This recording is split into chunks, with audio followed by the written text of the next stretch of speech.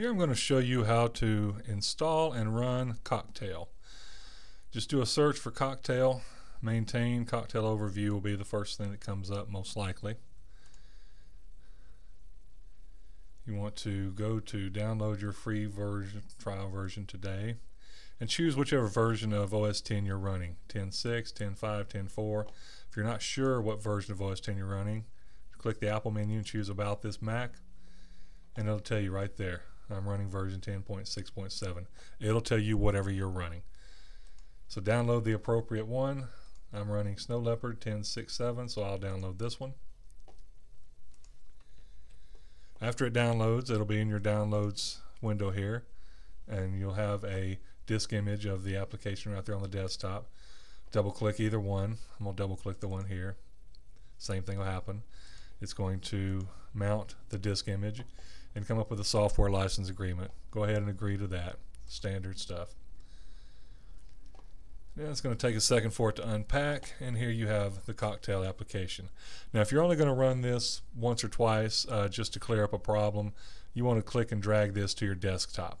If you're going to, if you want to keep it, if you're going to pay for it and run it periodically, like weekly or bi-weekly, go ahead and drag it to your applications folder. But for now, I'm going to drag it just to the desktop, just to keep things simple. It'll copy over to the desktop, and then you can get rid of it. Now we have the Cocktail application. Simply double click that to launch it.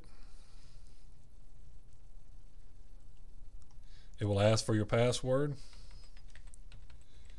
Go ahead and tell it to add to keychain if you don't want to have to enter your password again in the future.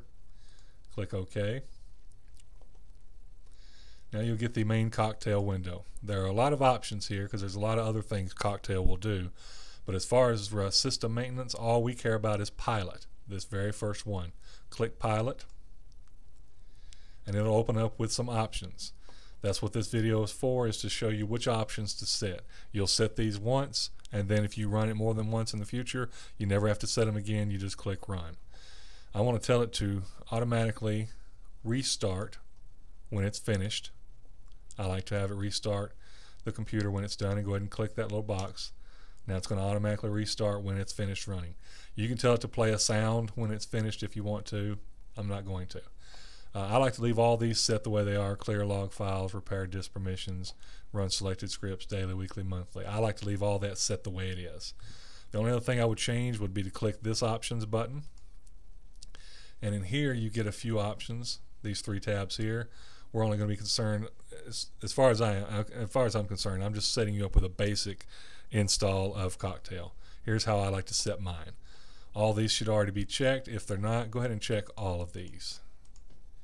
On this first window that says System, check all the boxes. Now we're going to go to User, and here I like to tell it to clear the font caches. I like to tell it to clear temporary files. And if you use any Adobe, Microsoft, or Quark applications, then go ahead and click those boxes. I use these two sometimes. Actually, I don't use Microsoft. I use their mice, but that's about it. So I use Adobe, and so I'll click that one. The Internet tab, if you want to have to clear your cookies, your download list, your history, anything like that, you can choose that here. I do that myself, so I'm not going to choose any of that. And once you're done filling in these options, everything on System and everything except for Adobe, Microsoft, and Quark on this page, only fill in the three here that if you have that application or their applications installed.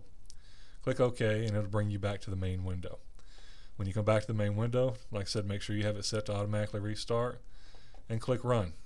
Once you click Run, it'll start on its way. If you've never run Cocktail, the first time will probably take 15 minutes or so.